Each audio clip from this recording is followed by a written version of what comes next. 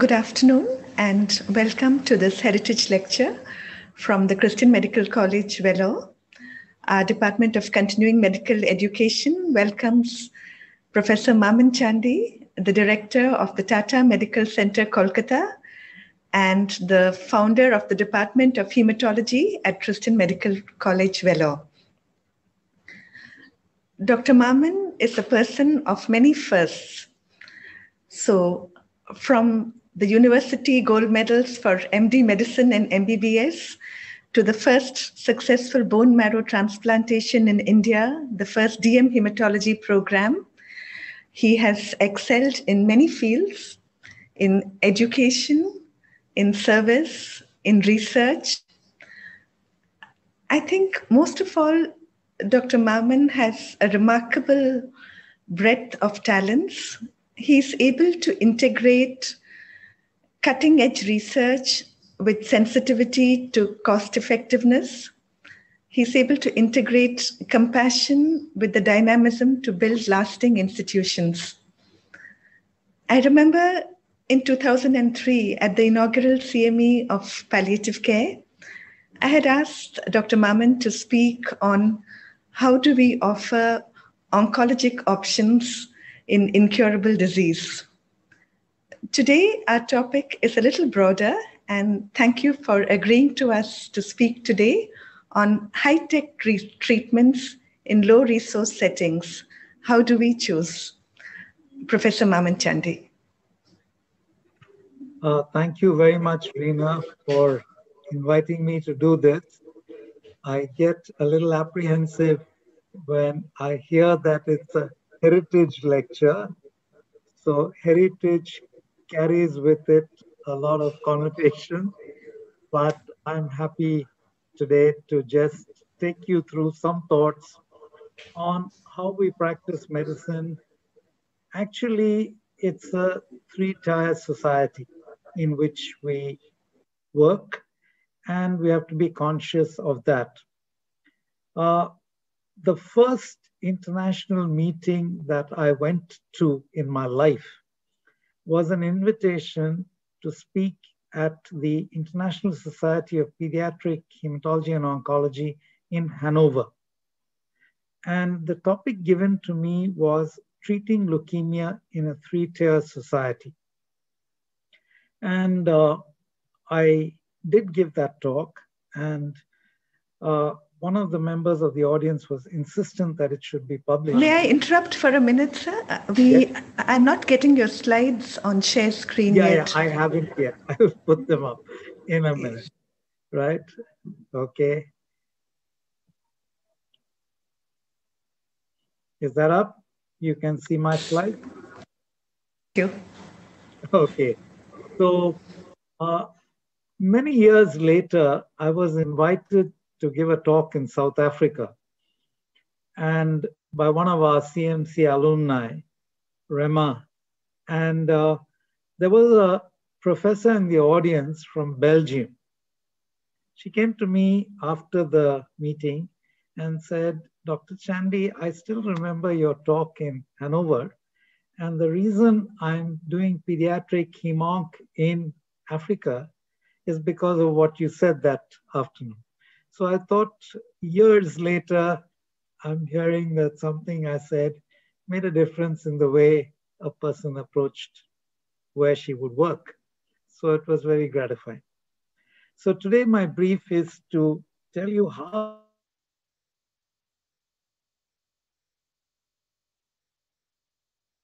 we, for the patients who come to us. So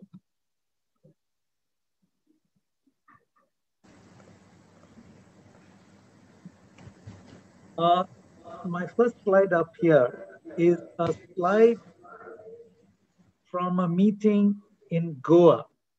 I normally never go for the API meeting, but this time I was invited to give a talk on all the advances in medicine, which I thought were important. And I gave a talk about all the high funda things that had come into medicine. This was in 2007. And Professor M.K. Mani from Apollo in Chennai followed me, and he was giving the Rabindranath Tagore oration for the API that year. And this is what Dr. Mani had to say. He started off by saying, I have to atone for my sins. Said, Dr. Chandy has told you the fantastic things that are happening in medicine. But I want to make a confession that I've come to atone for my sins. So what are his sins? So he said, I have recommended renal transplantation and other therapies for people with renal disorders, which have resulted in destroying families. Their daughter can no longer get married. Their children cannot go to school. They've sold their house and property, and I'm responsible for that. I was amazed. Here is a physician from Apollo who is saying that he has to atone for his sins. And these are his sins. So he said the atonement he's doing is to start a village program to tackle the two important causes of renal failure, hypertension and diabetes. So he's trained healthcare workers to treat hypertension and diabetes in the village. And that is a measure of his atonement for his sins. So I think all of us who practice in India have to be conscious that we are not responsible for destroying the economic stability of the families of the patients we treat. So this is a comparative just for you to look at. And you can see that the US, the GNP is about $63,000, whereas India's GNP per capita is $6,600. Now that $6,600 looks like a lot of money. It's about 4 lakhs, but this is not distributed evenly. And you can see that the health expenditure per person, this is data from the World Population Data Sheet, is $141, of which 60 is out of pocket. So the government spend on health is about $80 per person. And if you think of all of the things that the government needs to do for health, it's a pitiable amount compared to what the US spends per capita, which is around 9,000 US dollars. Now, if you look at income and need, right? 49% of our population above 15 years only is employed. 6.9% lives below the poverty line, defined as $2 per day. So if you're getting more than 150 rupees a day, then you're okay. Otherwise, you're below the poverty line. India's top 1% of the population holds 73% of the wealth, while 670 million citizens, comprising the country's poorest half, saw their wealth rise by 1%. Data from Oxfam. Now, the Lancet has given a diet which would be a good mixture of protein, carbohydrate, fat, fruits, and vegetables, and it costs 34 rupees per person per day. This is not something that most people can afford. And sadly, you would have seen your papers that India now is 102 out of 117 countries with a serious issue of child wasting on the global hunger index. We are watching all these farmers sitting outside Delhi. We produce more grain than we need, yet we have so many people who are not fed. But resources are not the only reason why patients do not get optimal care. Their educational background sometimes prevents them from understanding and going for a treatment you recommend. The opinion of others in the family who say what needs to be done. social reasons, lack of family support in terms of somebody who can stay with the patient when they need care. There are so many others apart from resources which deny a patient having the care that he or she needs. On top of this, if you look at our own world and you look at India, I want to look at it from three profiles. And this idea of population profiles is what I actually shared in Hanover. This is Samir. He's 68 years. He's married. He's a farm laborer from a village in West Bengal. He has back pain for 6 months. His monthly income is 6,500 rupees. He has one son who is a school teacher and the other who works in a jute factory. And he has a problem, which I will come to a little later. And he represents 70% of India's population. This is the sort of house he would be, and this is a mental picture of the imaginary person I'm calling Samir. Profile 2 is Mr. Bhattacharya, also imaginary. He's 60 years, he's married, he has a small stationery business of his own. His wife is a homemaker. He has a son who's mentally challenged. And he was admitted with renal failure and a diagnosis of myeloma. His monthly income is 40,000 rupees. This represents 25% of India's population. And that's Mr. Bhattacharya. And that is a small middle-class flat which in Calcutta, from which he would come to our hospital. Profile 3 is Mr. Sengupta. He's 65 years. He's married, has a flourishing real estate business.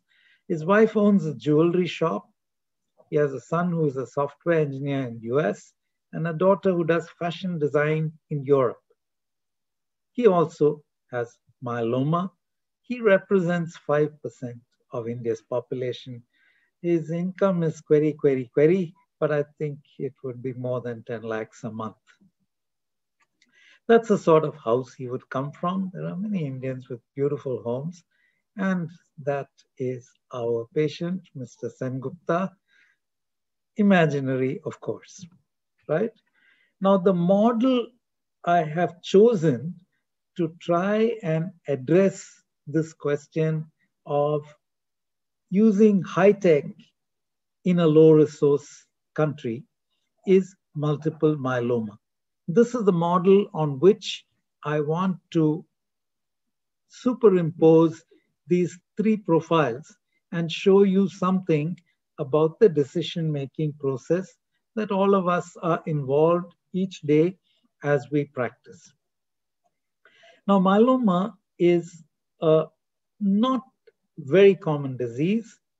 In the US, the lifetime risk of getting myeloma is 1 in 132. That's 0.76% of the population. The American Cancer Society estimates are that there will be 32,000 new cases of myeloma, 17,000 in men and 14,000 in women, and about 12,000 deaths per year from myeloma. We don't really have good data from India, but this is from one of my colleagues in AIIMS, Dr. Lalit Kumar, and the data he has given is 1.2 to 1.8 per 100,000 population. So his estimate is that there will be 50,000 new cases of myeloma diagnosed each year in India. Now, myeloma is a disease of the plasma cell. So it starts off with a single rogue plasma cell, which you can see to the left of your screen. And this rogue plasma cell then starts dividing. At this point, it is a small population of cells, and this small population of cells does not harbor significant mutations. At this point, the patient may have a small paraprotein, so he might come with being picked up with an abnormal protein in his blood and a very low level of paraprotein. And at that point, we would actually call it a paraprotein or a MGUS, so an M band of uncertain significance. Now, as these cells proliferate and their number increases, you then start getting symptoms related to the disease, which starts chewing up the bones, which produces an abnormal protein, which damages the kidney. And by this time, the patient is symptomatic and usually comes into hospital with a back pain. And you can get disease outside of the bone. It's extramedullary disease. And you can see here that as the disease progresses, the number of bad mutations keeps increasing, so that by the time he has florid disease, he may have a significant load of mutations which contribute to the malignancy. Now, if you look at it, in the early stage, when he just has a paraprotein, we call it MGUS. Then it progresses to what we call smoldering multiple myeloma, and finally presents with multiple myeloma. And we say that there are 4 things which identify. That means we call them CRAB, and the CRAB is hypercalcemia, renal failure, anemia, lytic bone lesions, and this is the hallmark of an established multiple myeloma. Now, this is a picture of plump-looking plasma cells, and you can see binucleate forms, and this would be what the bone marrow would look like in a patient with multiple myeloma. Now, the hallmark of this disease is the production of an abnormal protein. And this you can see on electrophoresis is an abnormal M band. It's in the gamma region, and we can quantify this by densitometry of this electrophoretic strip, and that is a good way of tracking the disease. Now, the other thing that happens in myeloma is that you can get light chains, and fortunately, we now have a way of measuring the level of light chains in the blood, and this test is called a serum free light chain assay. Now you can see here that in this, how good the FLC, this is kappa, this is lambda. We have 2 types of light chains, and you can see how nicely myeloma is separated, whether it's a lambda light chain or a kappa light chain from the normal in between or the smoldering myeloma. So a free light chain assay by itself can be diagnostic if your ratio is more than 100. Now, suppose a patient among the 3 that I told you about comes with back pain, you have a suspicion of multiple myeloma. What are the tests that you would do? You would do a full blood count. You'd do a urea, creatinine, uric acid, calcium, and phosphorus. You would do a serum protein electrophoresis. You might do a 24-hour urine protein and a beta-2 microglobulin. You would ask for quantitative immunoglobulins, a free light chain assay, and immunofixation. You would do a bone marrow for confirmation, and you would do cytogenetics and a test called fluorescence in situ hybridization, which identifies the molecular abnormality in patients with myeloma and can help to risk stratify. You would do some radiology, and the CT, MR, and PET are tests that you can do. Now you can see I have color coded. The black is what I think is minimal. The blue is yes for 1 patients in profile 2 and 3. And the red really is what I would do for only for patients in profile 3. And why is that so? This gives you the cost of the tests in Tata Medical Center in Calcutta. A CBC, we are following CMC's rates. So we have a C or a concessional rate and a P or a private rate for people who can afford.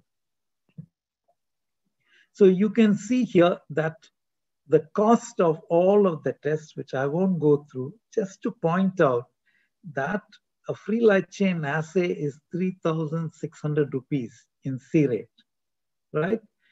And you can see electrophoresis, not so expensive, 590. And you can quantify an M-band quite nicely with just a serum protein electrophoresis.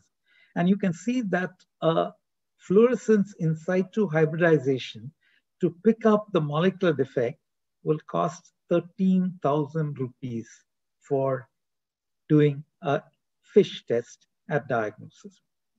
Now, is it necessary for a doctor practicing in India to know this? The answer is yes. Whenever we order a test, we must be aware of the cost and we must be aware of how that test is going to help modify your therapeutic decision making. Now, this is imaging in myeloma. There's an international myeloma working group, and they recommend a PET CT or a low-dose whole-body CT or a scanning MRI. And that is what would be current best practice in the United States. So this is a plain radiograph, and you can see if you have florid myeloma, you have a moth-eaten skull, your pelvis is full of lytic lesions, your femur is likely to fracture soon, you have wedge compression of your vertebral bodies, right? So what would be the optimum? This is a fancy MRI screen, which we do at our center, and you can color impose.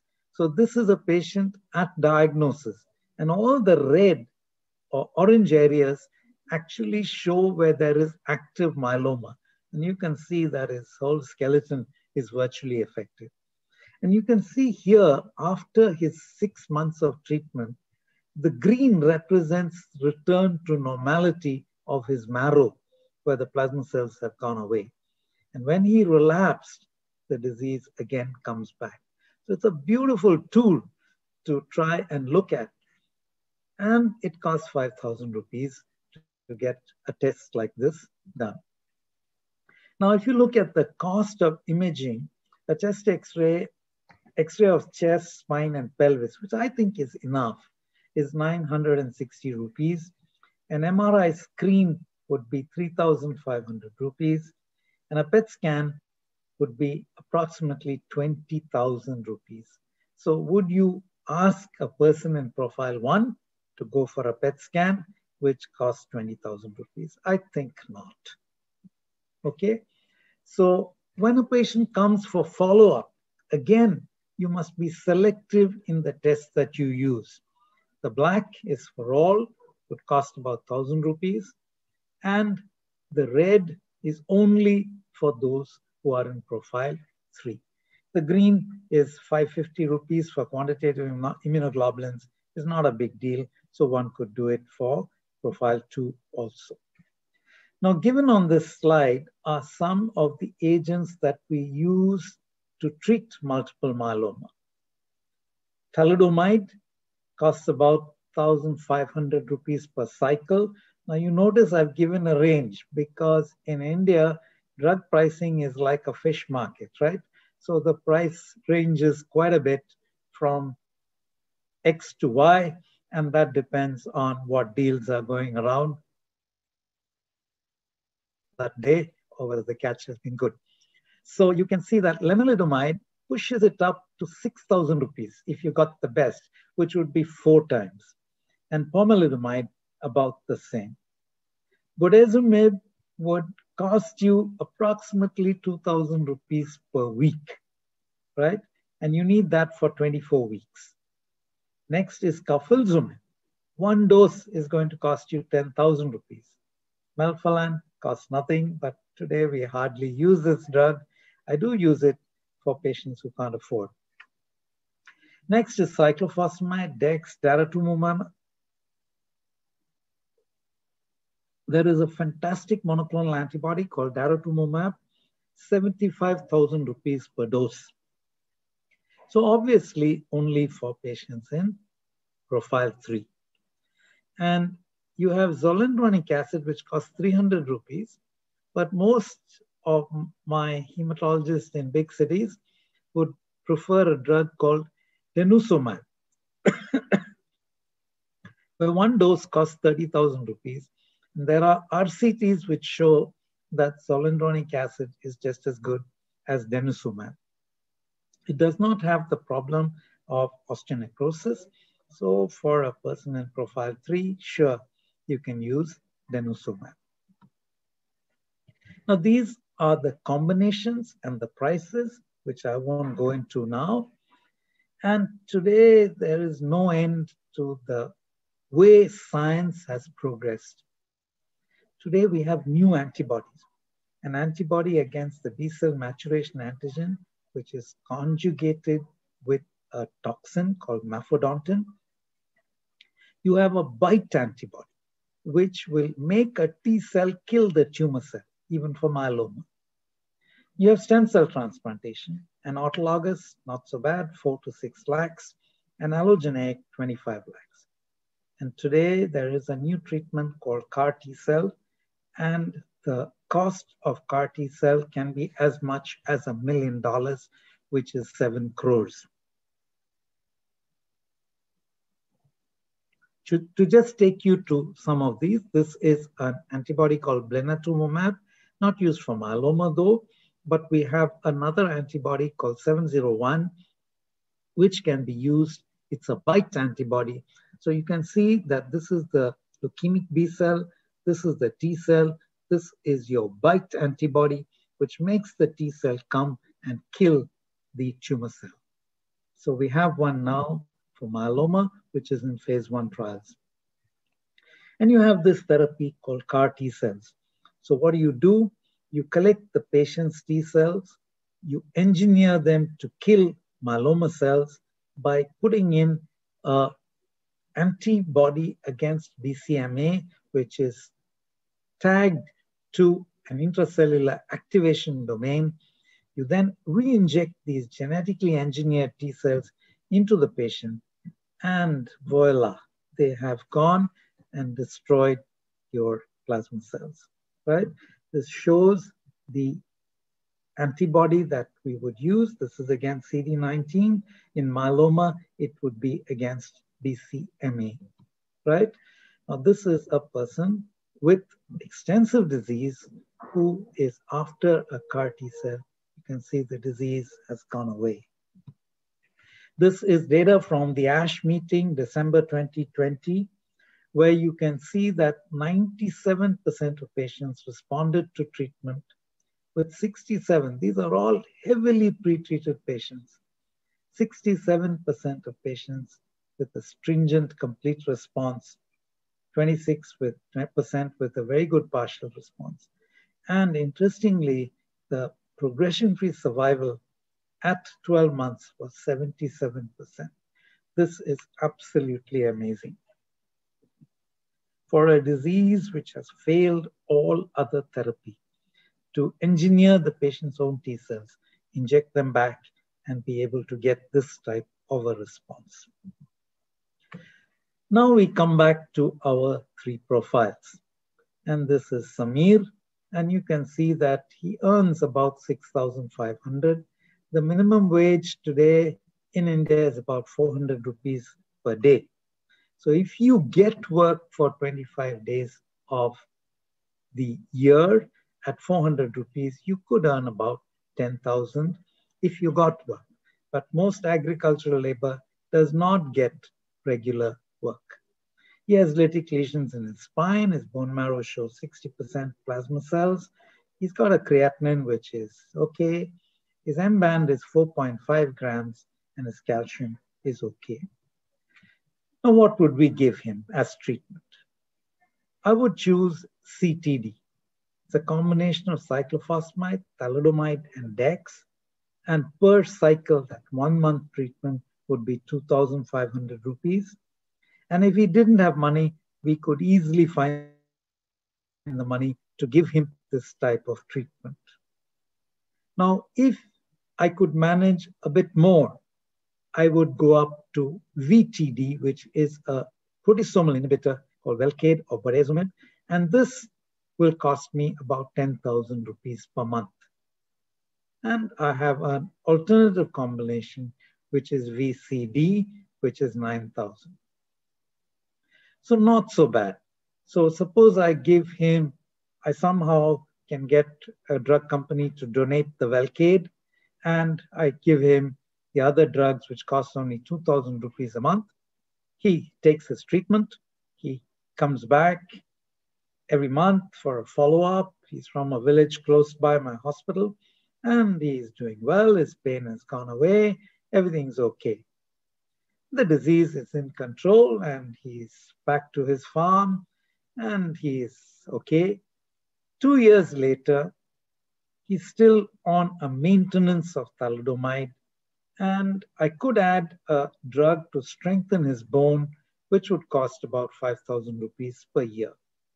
Relatively inexpensive treatment, can be managed without too much trouble, right?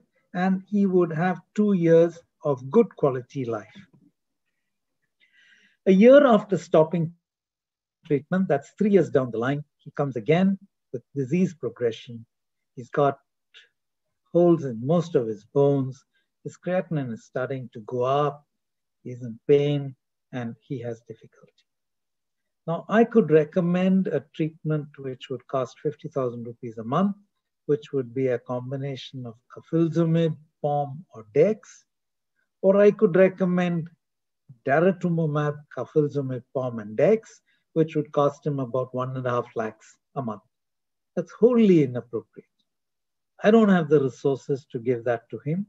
He doesn't have the resources to procure that.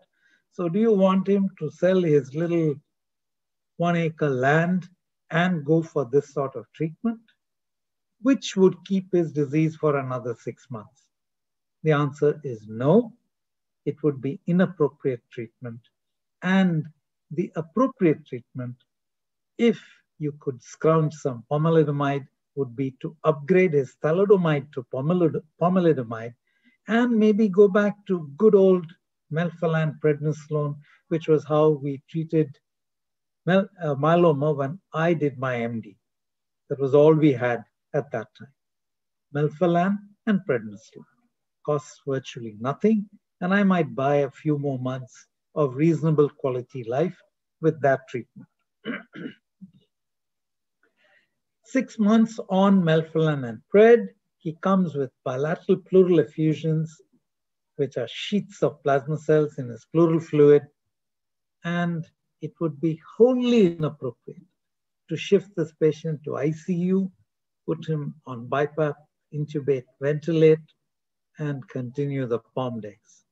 It would be appropriate to give him palliative care to see that he dies with dignity, without pain. So that is an illustration of what one needs to do for a patient in profile 1, as the disease has evolved now to a stage where simple treatment is no longer working. So the questions that will come to your mind and my mind is, can the physician play God? Should we provide only the information which we think is appropriate based on the socioeconomic status? His son is a school teacher. He's very caring of his father. Do you want to tell him that, yes, he can have CAR T cells if he goes to US? It's not yet available in India. And therefore, is it okay for you to withhold information or give every piece of information to the family and let them decide? I personally feel that it is better not to know than to know that there is a treatment, but you cannot have it because you can't afford it. So I would stop the counseling at saying, see, he's had 3 years of reasonable good life. I think now we should just control his pain, keep him pain-free and comfortable, and you could take him home and we'll liaise with a local doctor who can help give him the morphine that he needs, and keep him pain-free. So can a physician actively dissuade a patient from choosing a treatment which he thinks will destroy the family's resources? I've had patients who are good Googlers, they know everything, and they say, how can you say this? How can you say stop treatment? You can't do that. So where does the physician stand in deciding what to do and how to do? And these are the dilemmas we face as we practice, knowing that there are things that are available, but knowing that it's not available for all. I believe that the Indian doctor needs to know the cost and benefit of every diagnostic test that he performs. He needs to know the cost of the medication. He needs to know the cost of a treatment plan for the disease that he's treating. He needs to know what is the gold standard. How can you not know the gold standard? Because then for your patient in profile 3, you wouldn't even know what to offer him. And he would have to tell you, doc, why don't I go for this? And the art of medicine in our country is to tailor this gold standard to what we know is best for the individual patient in front of us. That's not easy. It's not easy at all, right? But that's what I think we do.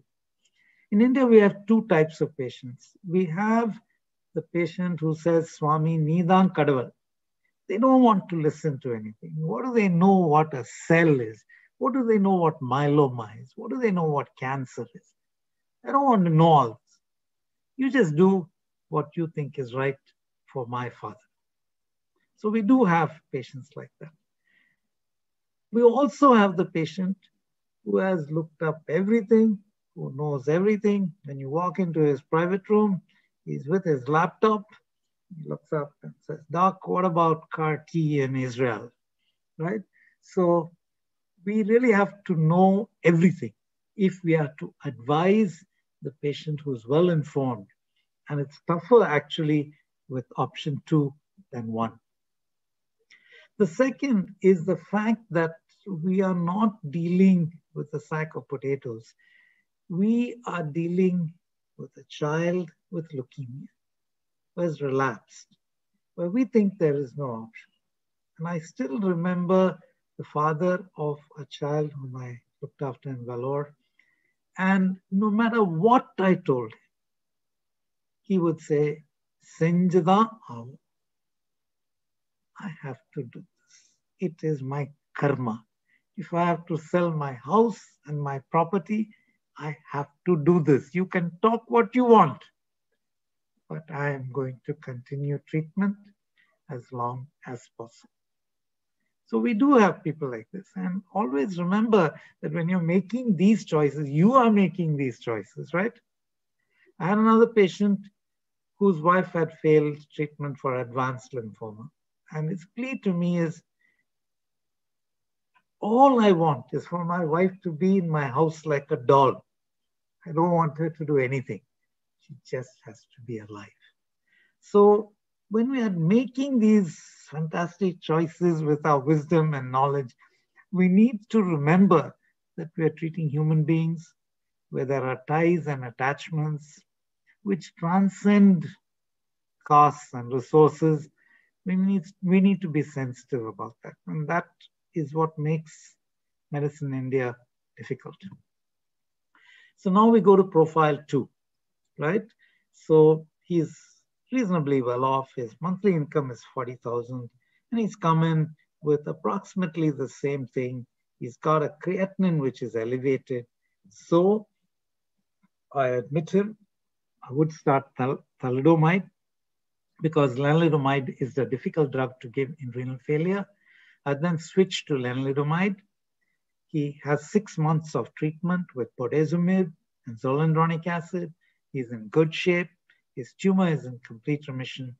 I would take him for an autologous stem cell transplant at about 4 lakhs for the autologous stem cell transplant.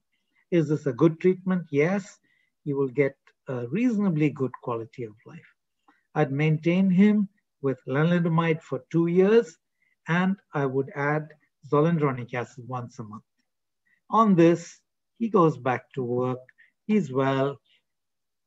He gets 3 years of good quality life. Everything's going well. I finish the len, and then he comes back with a relapse. What is appropriate? Yes, I might give him local RT because he's got severe pain in his back. He has a lytic lesion. His motor weakness would improve with RT, which is not that expensive. I would upgrade his treatment now to a combination of pomalidomide, carfilzomib, and dexamethasone. And this may cost approximately 10,000 rupees a week, so 40,000 rupees a month. He would have to dip into his savings a bit, but it would be okay. But a treatment of 1 lakh a month might be a bit too much. So DARA, carfilzomib, PomDex may be inappropriate. 8 months later, he is admitted with a urinary tract infection. His myeloma is not in control. He is in septic shock. Is it appropriate to shift him to the ICU, to intubate, and put him on antibiotics, which may cost 20,000 rupees a day, and totally destroy this middle-class family? I would feel that's inappropriate. So it would be supportive care with no shift to the ICU, no ventilation, and you're going to take those decisions. Of course, discussing it with the family. I've had middle-class people who say, no, doc, I don't accept what you say, shift him to the ICU. It's tough, when you don't have enough ICU beds, it's tough to wiggle out of that situation and yet do the right thing by the son who's desperate that his father should get what he thinks is care right to the end. And lastly is our 65-year-old gentleman who has all the money in the world, right? He comes with, and he's got a bad translocation.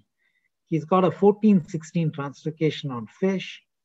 So he can have what any patient with myeloma in the United States can have. So his initial treatment would be with Velcade. Now the Indian Velcade costs 3,000 rupees. The American Velcade is 30,000 rupees. So I've had patients on this category who say, doc, what is 30,000 rupees? No problem. Don't give me the Indian stuff.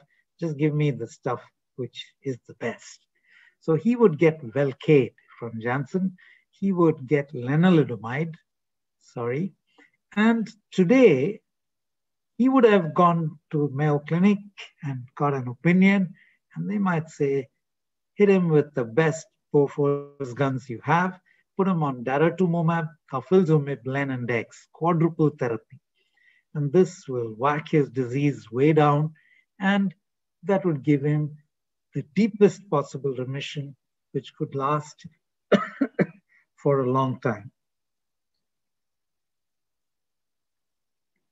His disease goes into remission.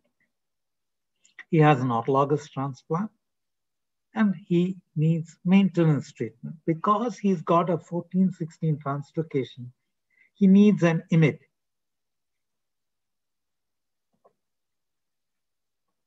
Now, the carfilzomib or the bortezomib means he has to come in for an injection every 2 weeks. Now, this is the data just to show you that with the 4 drugs, you can get the best possible stringent remission with 4 drugs rather than 3 drugs. And if you are so rich that you have no problem, then you can, instead of coming in for an injection every 2 weeks, you can have Ninlaro, which will cost you 65 lakhs for 1 year. It's an oral ixazomib, which you can take. So easy, can do that.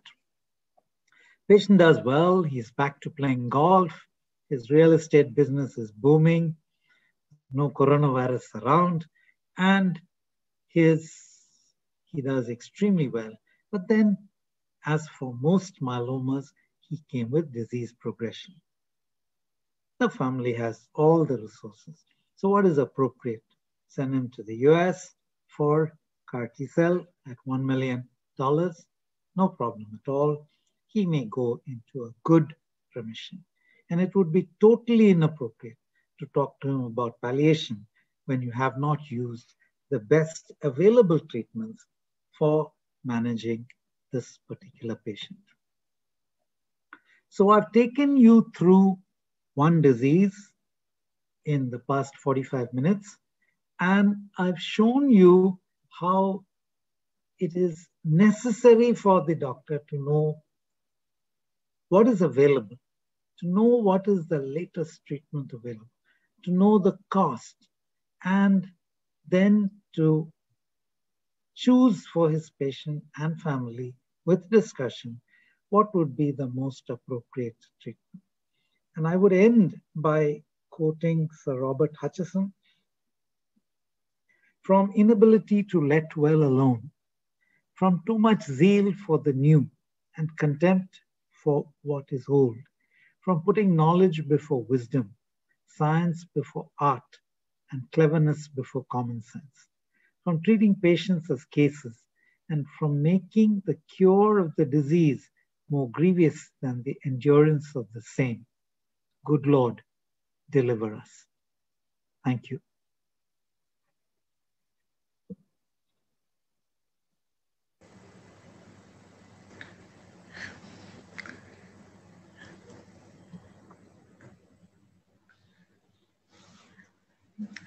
Thank you, sir. Coming from a person of your caliber and knowledge, there is so much for all of us to learn. We have a couple of questions. Please put them in the chat box. If I might ask the first question.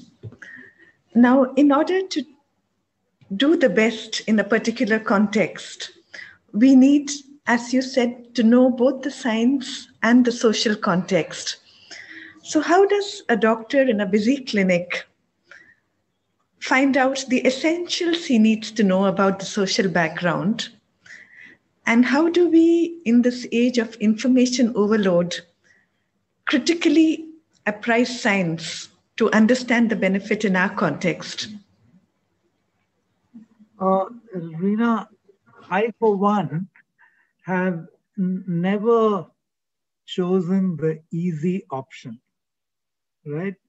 And I think the fact that we developed in Vellore a bone marrow transplant program, which is like 1/40th the cost of a similar treatment in the US, suggests that before we throw up our hands and say, hey, everybody's poor, we can't do anything, it's hopeless, we must strive our level best to bring to our country what is the best, right? I think it was once when I was walking in the corridor, Dr. Jacob Chandy stopped me after he had retired, long after he had retired. I joined when he was principal. But many years later, he said, I want to talk to you. So I went to the director's office and he was sitting there. He said, what is all this hematology? I want you to start a division of blood diseases.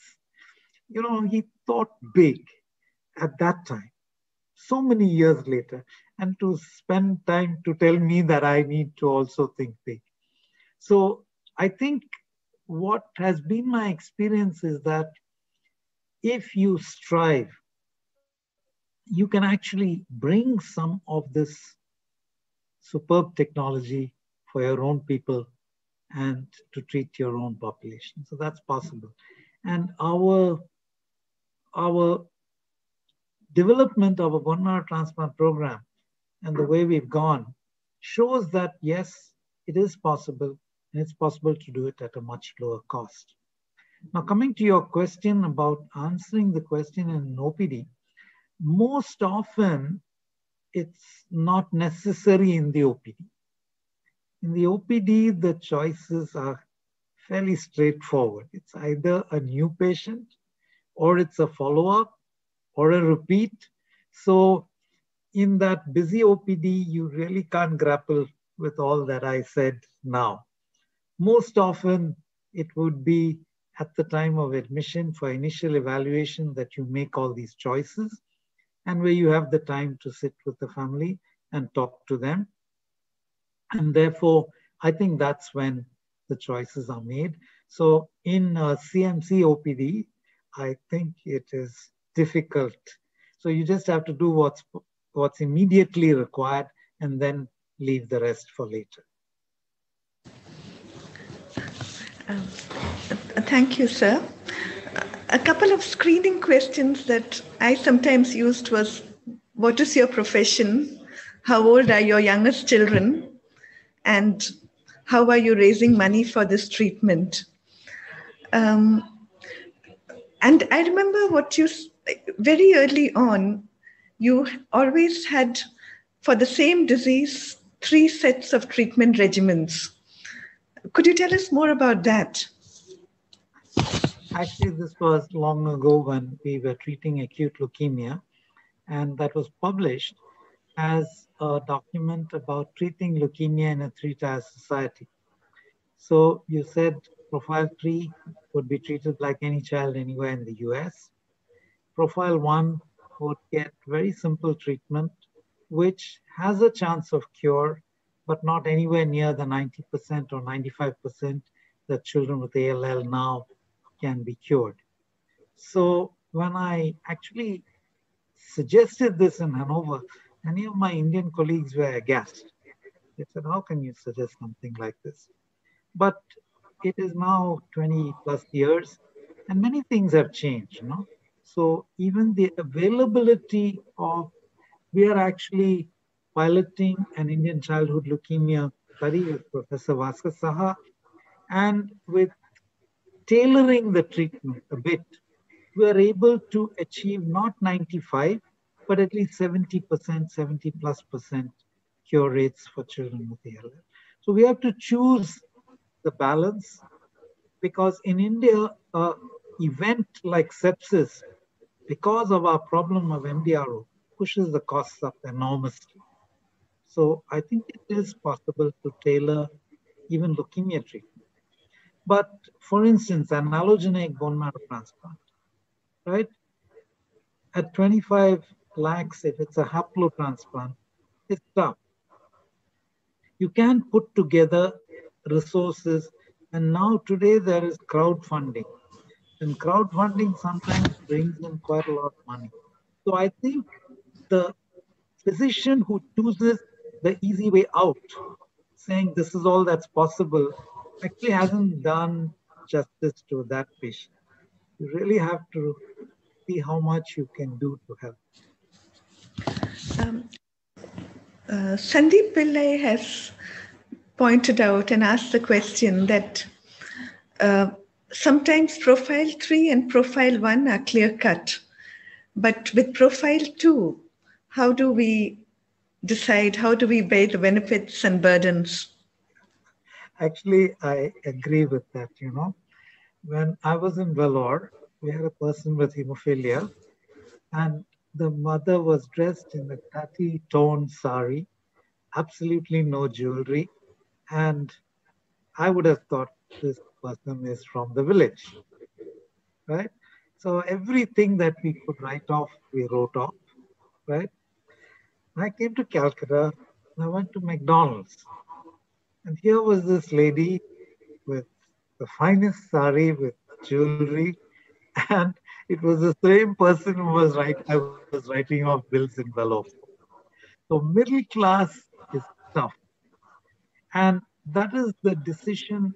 When I talk, I say, see, I don't know your resources.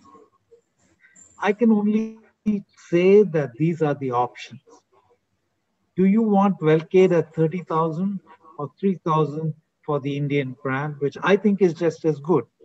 In fact, I would take the Indian made Bodezumib rather than go for Janssen. So that's the way I would talk to this middle class person, because I really don't know what the resource base is. For the really rich, it's easy. So the middle class, you just leave the options open a bit, and most of them are very well informed, the middle class. And You don't lie to them. You tell them these are your choices, and they make up the choices. And following on that, sir, how do you explain about remission rates, the duration of remission, so that they make an informed choice? Could you give us an Actually, example? Miss Varki, who was the superintendent of the YWCA canteen, and at her farewell address, right, I was there, and she said, Dr. Mammen told me 3 years ago, not 3 years ago, 7 years ago, that I had 3 years to live. But here it's 7 years now, and I'm still alive. So one needs to be careful when one communicates information. And she was an amazing lady, She had kept something which was to be given to me after her death. It's a lamp which is still in my home. So when we communicate information, we must be careful that say this is the average. Yes, but people would like to know. There are, of course, for children, it doesn't matter. They only want to know when they can go back to school. They're not perplexed with the issues of life and death, right? They only want to know when they go back to school. But for their parents, it becomes important. And I have had older people who, in fact, want to know quite precisely because they have agendas and things that they would like to do, and they would like to know what time they have. So it's a mixed bag in the way you come. We also had a question of what can be done in the national context or in our professional associations so that we are more sensitive about tailoring treatment appropriately. Rina, I've generally found that the guidelines of so-called professional societies, right, they are actually only guidelines, and sometimes they make it tough for you to actually say what you think is right, because some of the people who are on Google can get all that information, and they are already well informed when they come to meet. So I agree professional societies can help in terms of disseminating information and making it easier for a person to understand. The resources out there now are enormous compared to what it was. I still remember the time when I was a junior lecturer in Vellore, and I had a patient with a weird constellation of symptoms. So I told my resident, Mary, tonight it's in the library with Index Medicus. So those huge tomes, and she sat the whole night and came up the next day and told me this is disc keratosis congenita. That was the first time I made a diagnosis of disc keratosis congenita. Today, not required. Most of my residents are getting the information online and telling me in the OPD information that I want. So it's vastly. And so that is why, in a way, if our Indian associations had these options, and some of them do, um, do you think it would make it easier both for the residents and for the patient who is Googling it? Actually, what I found was that for each disease, we had a patient information brochure. We never printed it out, but it could be printed out. Now I email it to the patient. So when a patient asks me about a haplotransplant for AML, we have like 4 sets, our own data, what it is internationally, what are the risks, everything is written down, and I just have to email that to them. And if they can read, it's not in the vernacular, so it's only in English. That helps them a lot because I've provided quite a lot of information. So if you look at Western countries, for almost every disease, there is access to information from the website for that particular disease, patient support groups, family support groups, everything is available. Yes, so actually, yeah, tailoring the information from our own experience and from our own resources and making such a patient information leaflet is a very good way to go with that. I note that Dr. Pramesh from Tata is online, and he has been very conscious of this element, the wonderful paper Choosing Wisely India. May I just ask Dr. Pramesh to tell us his thoughts on this? Um, could we unmute Dr. Pramesh, please?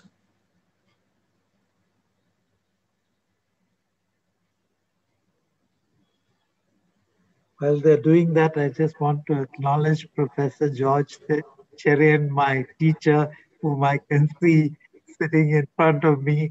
He would ask you a question on routes, and unlike most teachers, he would write it down in his little book to remember to ask you again whether you had to. It's interesting because Dr. Seshadri mentioned the same thing about Dr. George Cherian, and he said he followed the same policies to keep his postgraduates reading. Thank you, sir.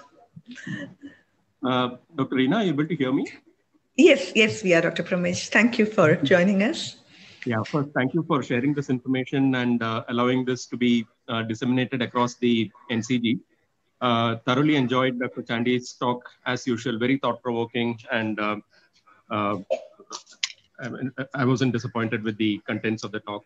So coming to what he touched upon very briefly, so while it's very easy for us to get swayed by advances and the so-called cutting-edge technologies, both with diagnostics and therapeutic, what we very often forget as physicians and oncologists is the need to balance value into the equation, getting whether it's cost value for money before we suggest any intervention, whether it be diagnostic or therapeutic. And I think he brought this across very, very nicely in his examples that he just mentioned, both with, though they were myeloma centric, I guess that applies to practically every disease and every cancer.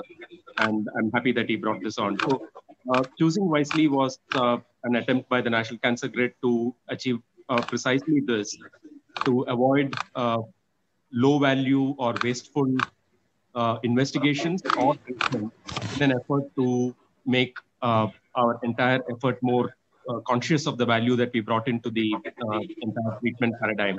And that's one small effort that we took. And the next effort that we've taken is the resource stratified guidelines for cancers, common cancers, which the Ayushman Bharat has adopted. And we are hoping that with these initiatives that will actually be able to drive value into mainstream cancer care across the country. And once again, like to thank you and Dr. Chandy for this opportunity. Thank you, Dr. Pramesh. And the resource stratified guidelines will be a huge help both to professionals and to patients. So, what do you think is the government's role in addressing these constraints and these issues?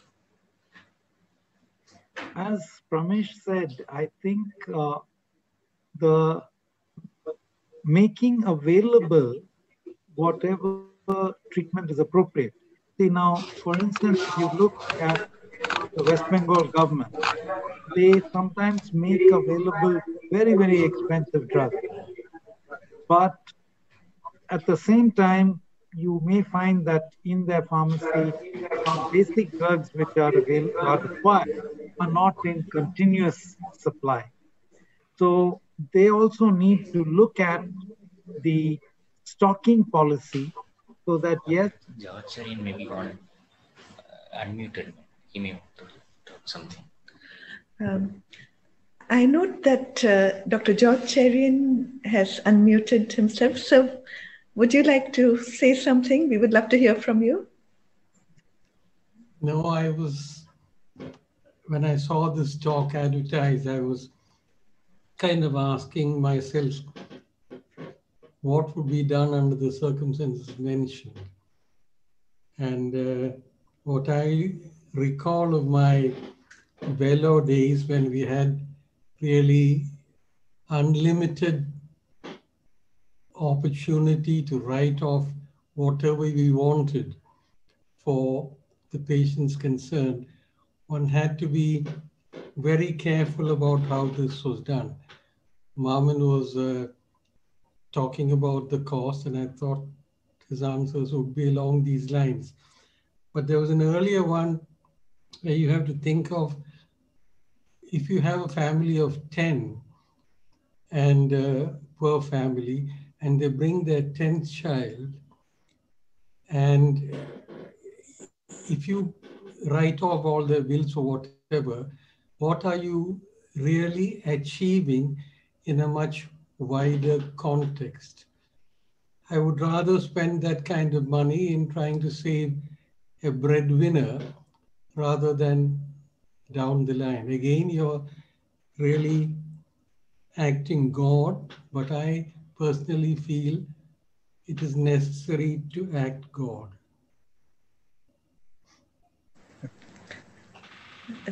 Thank you, sir. Thank you. This is a heritage lecture, and I would like to just take this opportunity to ask Dr. George Cherian to tell us a little bit about when he was in CMC and who were his teachers. Actually, you were listening earlier to Marvin, who's one of the brightest and best guys I have known. Actually, there were very few teachers in my time because that was a different setting altogether. And as far as our postgraduate courses were concerned, when I was doing MD, I clearly remember that there was really no one to teach you. And literally before the examination, I would present cases to the wall. You know. So teaching was the sort of teaching and training and coaching you get now is unbelievable. Those days you really worked for yourself. And sometimes you had seniors you could ask questions. One of them, when I asked him a question once, told me that I have learned this with a great deal of effort. You better go and find out for yourself. Oh dear. If I'm not mistaken, you were from the first batch of DM cardiology in Vellore, or was it Tamil Nadu or India? No, this question of DM cardiology actually came up much later because I had joined cardiology much earlier. But historically, the DM first started in the All India Institute of Medical Sciences. I didn't really have to do my DM because I was already into cardiology, but it was Dr. Chandy who advised me that when the course actually, I joined the cardiology department in 1959 and our first exam was in 67. So Dr. Chandy advised me it was better to have this thing in case any questions arise later. Thank you, sir. So we had a little historic aside to the 1950s. I missed a question from Dr. Rosie Abraham. Sir, do the new and expensive treatment modalities provide clinically meaningful benefits in terms of quality and quantity of life? You know, Reena, I was thinking of Dr. George question, suggestion also. You wear a different hat when you're a healthcare administrator who's allocating resources, right? So if I was the health minister of a state in India, my allocation of resources would be totally different from if I was the father of a child with relapsed acute myeloid leukemia, right? Unfortunately, that's life.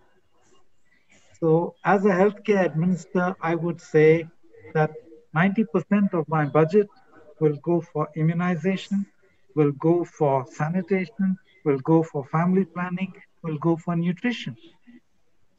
And only 10% of my healthcare budget. Why is India in such a mess? We are in such a mess because we're not doing that. Because it's politically correct to provide certain things and not important to provide the other things which actually would make a much bigger difference in human health. Dr. Jocherian said he would choose the breadwinner rather than the 10th child. But unfortunately, if it is my only child with AML, I don't care. Like that father who told me, Swami Senjuda Avano. It's my child. It's my only child. I'll sell my house. I'll do whatever I can to save his life. So that's what we forget. We wear a different hat when we are healthcare planners. Now, in TMC in Calcutta, my allocation of resources for the poor are based heavily on curability of the disease. But does that mean I will give nothing for palliation and pain control? I have to. So we wear different hats in different situations and we act. Unfortunately, we are not robots. We are human beings. And even a doctor who makes these decisions is a human being. And you might say, oh, why did I spend so much on trying to save this child with relapsed AML? The chances are 10%. What a foolish thing you've done. You could have treated 200 cervixes with that money. But I would like to just stress that we are human beings. Doctor also is a human being. He has emotions. And that's why when one of my team says, sir, I want to do this. I want to do this transplant. I've attached a relationship. Yeah, okay. Once in a while, we will allow your emotion to dictate the treatment you give, even though the chance may be 10%. But when it's from the other side, when you're the parent or the husband or the father of a child with leukemia, it's a different equation, and we must be conscious of that. And we cannot, if we were in a country where there is true equitable justice in terms of allocation of resources, then I don't know how much we would provide for rare diseases. Would we provide for hemophilia, right? Current US costs for hemophilia per year is $400,000. So it's a tough question. And I think that we need not forget that we're human beings. We wear different hats when we allocate resources, and it's all right to do that. And the other thing is that some very simple things which can significantly improve quality of life, listening to the patient, understanding what they expect, what their priorities are, pain relief, symptom control, those are not very costly. And they can come in from the very beginning of treatment. And it's a part of any doctor's repertoire of skills. So I think we are drawing close to our time. I wanted to ask you a final personal question. How have you been able to sustain compassion through all these years of these difficult decisions? Reena, I think the biggest joy of medicine is when you treat people as individuals, as human beings. Just yesterday, one of our doctors got a letter from a person whom he was treating for lung cancer. Patient died, but that letter from the daughter was amazing. Said, you gave my dad a year of life. He ticked off things on his bucket list which he wanted to do. He died without pain, with dignity. And for that, I'm ever grateful to you and the hospital. So I think that I feel that the sadness will be there if you care. But that's what makes medicine a joy. And that's what makes it. Otherwise, as an engineer, you build a bridge. But here you have individuals who remember you, who are grateful to you, whom you are, they become your friends. So I think if you're treating people as human beings, as individuals, then there is no escaping the sadness of the choices that you make, right? But I think that is also the joy of medicine, of knowing what is the best, of knowing what is current, what is latest, and trying your best to provide what is possible under a giving situation. That's what makes medicine challenging and also rewarding. On that very wise and beautiful note, we will close our last digital CME for 2020. Thank you, Dr. Chandy, and a very happy new year to all of you who tuned in. Thank you. Thank you, Reena. Thank you.